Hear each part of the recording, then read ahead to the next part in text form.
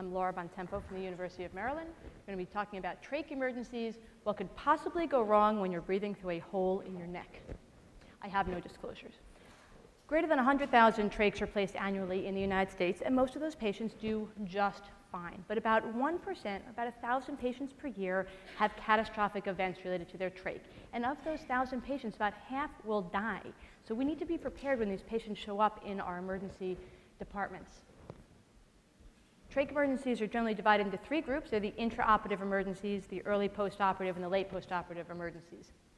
Obviously, this group isn't going to be concerned about the intraoperative emergencies, but even in my short PK time frame, I decided it was worth highlighting one of the intraoperative complications, and that is, yes, intraoperative fire. So when you go to get your trach placed, the fifth greatest risk to your well-being is that your surgeon's going to set you on fire. Let me just run that past you, okay? So besides for entertainment purposes, that's not what's going to worry us. We're going to focus on the two main killers, and that is obstruction and hemorrhage. Obstruction, well, what can block the tube? Gunk. Gunk and yuck can block the tube, right? This stuff builds up over time. You can have a gradual type occlusion where this is just dried secretions that build up within the lumen of the trach. This is referred to as a cast within the trach. Or you can have something like a mucus plug that causes a more acute obstruction. Either way, the airway is blocked. What do you do?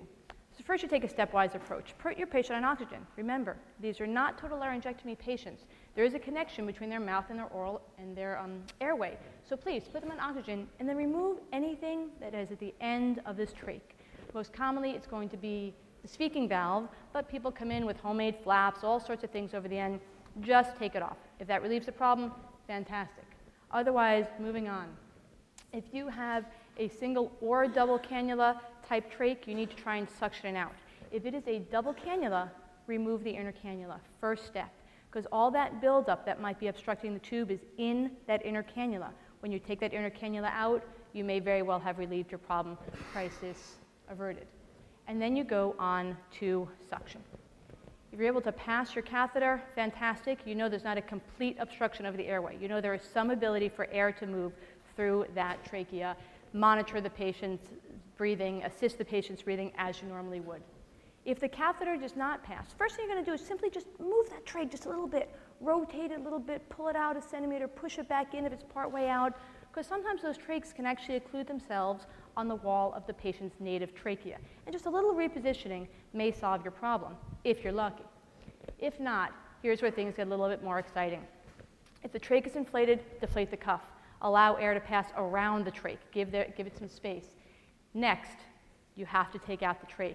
That may seem counterintuitive. Someone has an airway problem, you're going to take out the definitive airway, but if the trach is what's causing the problem, the trach is what's got to go. If a trach is greater than 7 days old, just 1 week, the trach will be mature enough that you can take the trach out and replace it with another trach or an endotracheal tube the size that looks appropriate for the size of the trach. If you are unlucky enough to have that trach be fewer than 7 days old, if you take it out, the likelihood of you being able to replace something in that stoma is very low. Here's where you have to intubate orally. Again, there is a connection, intubate, and then remove the trach thereafter. And then supplement the patient's breathing as needed. Now, if you do need to supplement the patient's breathing, when you've got to that, remember there are two exits for the air, right? You have the patient's mouth and the stoma. If you're going to bag valve mask, you need to cover the stoma, or you're going to have a very short ventilation loop, right, in the mouth, out the neck. If you're going to ventilate through the stoma, you need to actually cover the patient's mouth and nose. Again, sort of contrary to what we do in everyday practice. And this is simply a pediatric mask over the stoma site, helping to ventilate that patient. So now on to hemorrhage. Less frequent, much more dramatic, much more deadly. What we worry about in the emergency department is a tracheoinnominate artery fistula, and yes, it is just as bad as it sounds. A direct connection between the innominate artery of the aorta and your trachea makes for massive bleeding. And you can kind of see the anatomy, how that would work. It results in massive hemoptysis. The good news is it's rare. The bad news is it peaks 2 to 3 weeks after these trachs are placed. So just long enough for someone to go home and come back during your shift in the emergency department. Mortality, north of 90%. These are very rarely survivable, but the good news is that 50% of these patients have sentinel bleeds. Half the time you get a warning. So if you remember nothing else from the 6 minute and 40 seconds of your life, I ask that you remember that all tracheostomy bleeds must have the source clearly identified, even if they stop by the time the patient gets to you. You can confirm with your eyes, you can see it, you can look with a scope or angiography, but either way you must find out where that bleeding came from.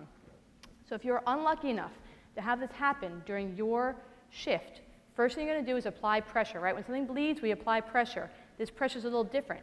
You're actually going to press above the sternal notch and press posteriorly.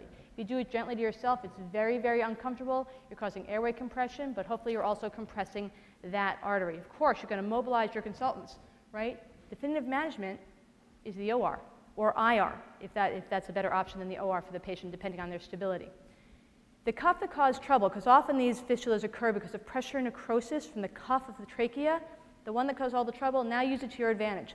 Overinflate it. Overinflate slowly. With slow inflation, these balloons can hold up to 50 cc's.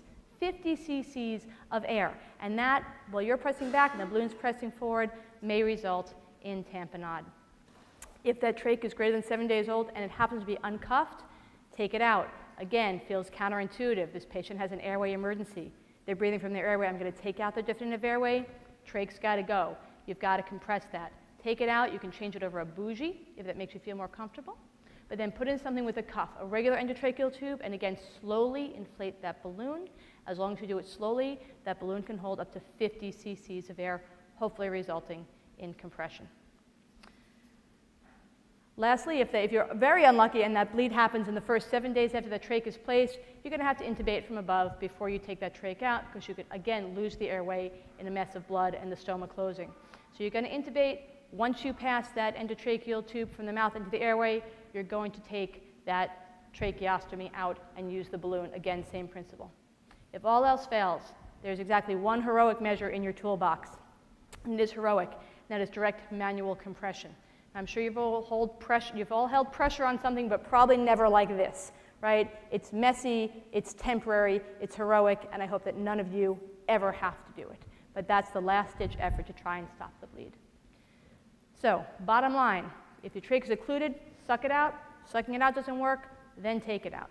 If a patient comes in with bleeding from their trach, find out the source. Do not let that source of bleeding be unidentified, because if the patient comes back with their massive bleed, it's too late at that point.